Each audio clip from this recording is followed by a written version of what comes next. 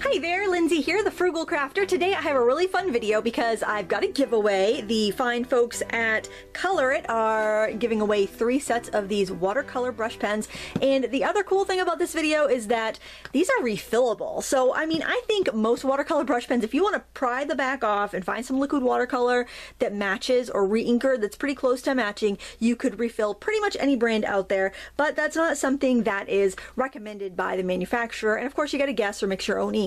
But Color It actually came out with a set of 24 markers and 24 refills. So if you use up a color, you can buy the ink bottle that will refill a marker 15 times. So I just think this is very sustainable. I hate the idea of throwing pens away when they run out, or even having to just throw away one pen and buy that one pen again if you don't have to. So let's take a look at this set here. Of course, all their stuff is beautifully packaged. I saved these boxes actually, and I have a problem. I actually this weekend just sorted and reorganized all of my empty storage, but I do save these boxes because they're so nice for storing other things or even for wrapping gifts. I would wrap, you know, I would put a gift in here. I mean, it's almost pretty enough that I would probably just, you know, cover up the wording, you know, maybe just and wrap a piece of ribbon around it or something so I can use the artwork because it's just so pretty. So that's one thing. I do like the packaging. I do like that throughout their line of products, they have very sustainable products. I've worked with the Color It stuff for a couple of years now. They have sponsored videos in the past, so I just wanted to disclose that I do have a relationship, or I have had a relationship with this company. And then when I saw they came out with the refillable brush pens, I contacted them and asked them if I could review them, and they said absolutely, and we'll give 3 sets away to your viewers. So so you'll need to enter at my blog, and I'll randomly draw 3 people that leave a comment on my blog. Only I do that on my blog because I can see your email address when you leave a comment. The world doesn't see it, but I can see it on my blog's back end, and that way I email the winners. I don't just post it and hope that the winners see it. I actually email you. So that's why I do it on my blog and not here on YouTube, because I want to make sure I can contact people if they win. So all the details will be on my blog post. So as with their other products, they have a beautiful reusable container that it comes in. And we've got 24 colors here. And let's just take a look here at these. They are, as you can see, fine tip brush pens. And you can get a really, really razor fine mark, or you can press it down and get a thicker mark. So I think it would be really good if you like do the hand lettering, you know how to do that sort of thing. I actually, after getting these, I was at the Dollar Tree and I saw this book, Crayolatography. I think it's meant for like doing calligraphy with like Crayola markers, and so I figured that's probably about my pace. And so I picked this up for $1, and then I just practiced with one of the red pens. And what I was trying to do actually, I was seeing if I could run it out of ink so I could refill it. I didn't come close to running it out of ink, but I did have fun. This is a very porous paper, so it feathers a little bit. But I think that, I mean, I have no really experience with doing brush lettering, but I think they look all right considering I don't really know what I'm doing. So if I can get a decent look out of these pens, I imagine anybody that had some experience with brush lettering would do all right with these. But I also wanted to compare them to the size of the other brush markers that are on the market and pretty popular right now that I've reviewed in the past. So I made this little sheet here, and I'm going to zoom in a little bit so so I can show you the tips of the markers so you can kind of compare them, because we all have different needs when we're crafting and creating art, and I think this sort of thing is kind of important to see. So this is a Color It one, and you can see the size of the tip there. And then next, let's do the Zig. The Zig is probably the first company to come out with the real brush pens. So I would say the Zig is probably the smallest tipped marker that I have used, real brush marker. And then I would say the Color It's kind of in the medium range. Then let's see, this is the Ohuhu real brush pen. That's got kind of that medium tip as well. And here we can see it over here. We've got the Color It, we've got the Zig, we've got the Ohuhu. Next up, we've got the Mozart. So they pretty much all honestly perform about the same.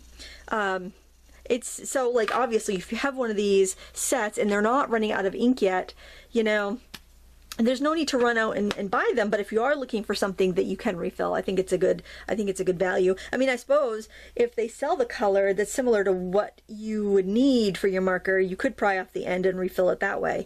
But it is kind of nice to know that you're going to get a reliable result because you are refilling it with a the marker that it's meant for. So there's your Ohuhu, there's your Mama's Art, and there's your Arteza. The only thing that I would note amongst these 5 markers is that the Ohuhu marker you do have to go a little slower with. I find that it just doesn't feed the ink out as quickly as some of the other ones do.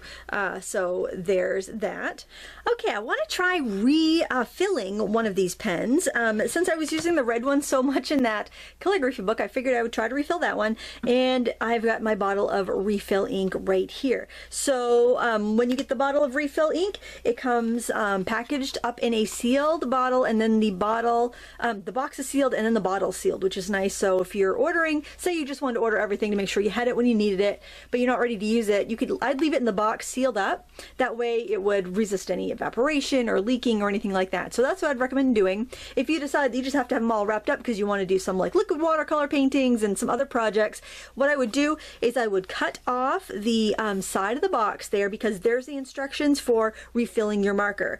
It says just squeeze gently or drip 10 drops into brush per cartridge. Let it saturate for a few minutes before use. So you just want to kind of keep that information there. And one bottle will do a marker 15 times, which is really cool. I'll show you the assortment here, and the color numbers are on the caps, and the color number and name is on the front of the bottle. So I would just double check before you refill, make sure that the number and the name on the side of your marker, Regal Red number C183, matches C183 and C183, and that way you could also check if you were doing like some liquid watercolor painting and you had all your stuff out, you know, on the table, and you had all your caps off, you can double check to make sure you've got the right cap on the right bottle. So you don't want to re-ink your pen with the wrong color. That would be so frustrating, because then it would be very confusing when you go to use it, because these do have the color-coded ends and whatnot. So to re-ink, you simply unscrew the end. It's designed for this. You don't have to bite it with your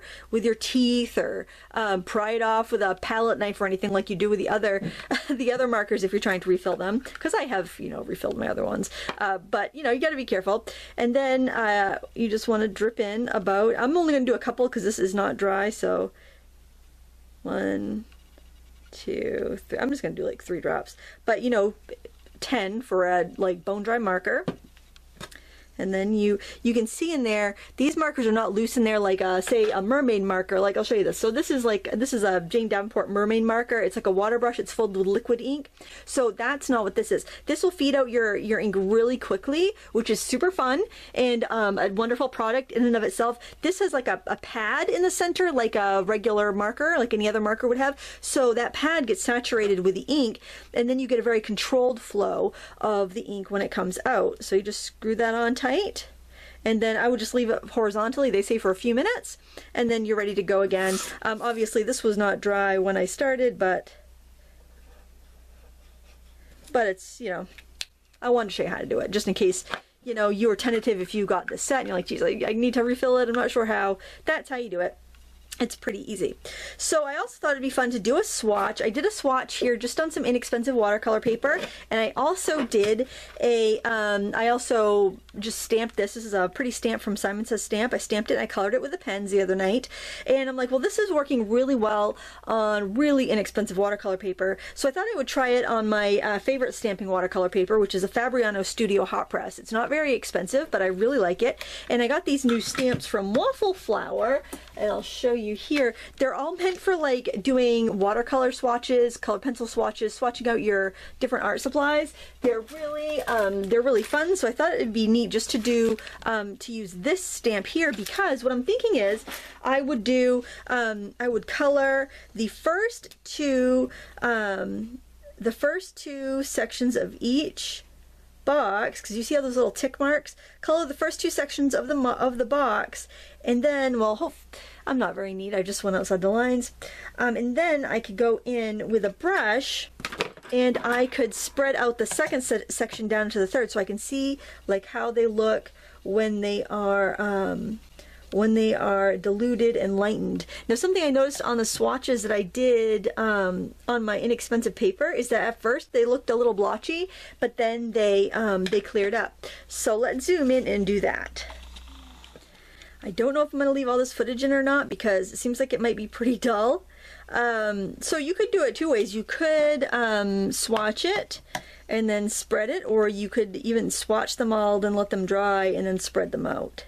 It's completely up to you. But this way I can see the first column is straight marker, the second column has had water added, and the third column is how I blended it out. And then I'd be able to see which colors blend best, which ones don't. That way when I am, and I can keep this right in my marker case so that when I am working with them, I can determine, you know, how I need to use the color. If a color looks like, that's not going to blend very well, then I can know to maybe work light to dark on that. If it blends really well, I'll know that I can do dark to light, because I like to do dark to light a lot just because it's a little quicker.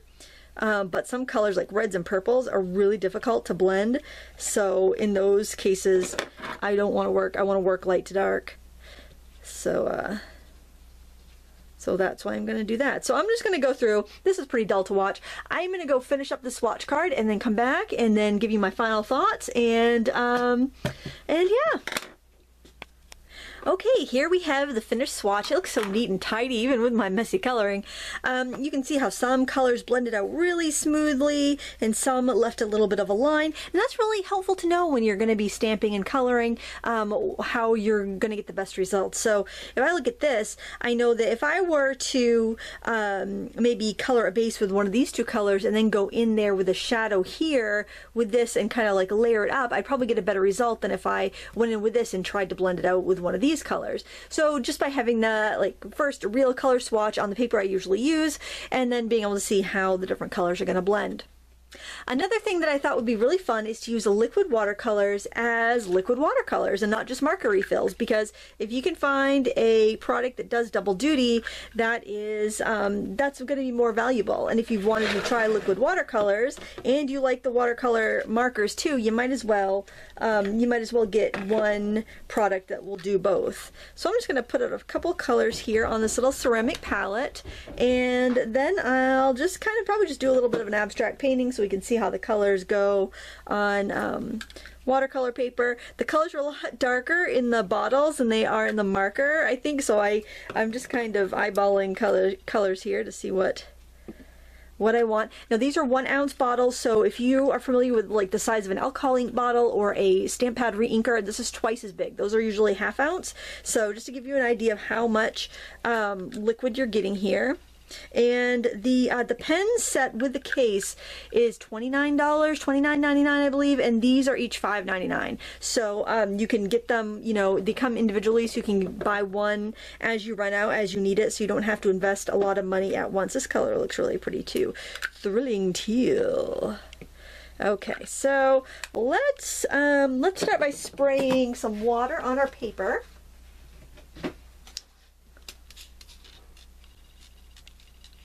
And then let's take let's grab this brush here. Let's grab this dagger brush. That'll be fun. Maybe let's make a stem or something. Make some flowers. Ooh, that's pretty in the splashy background.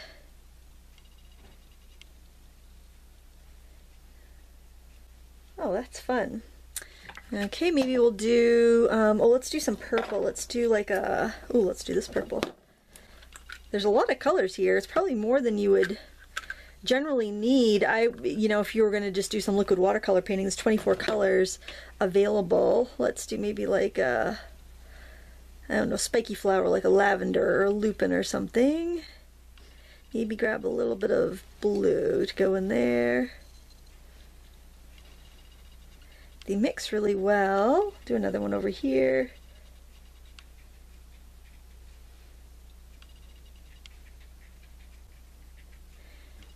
Maybe do some poppies.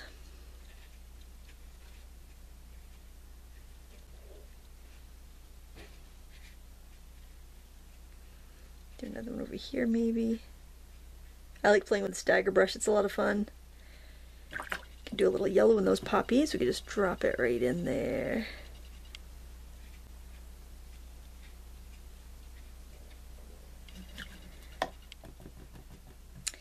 And let's see, maybe some dangle of bluebells or something.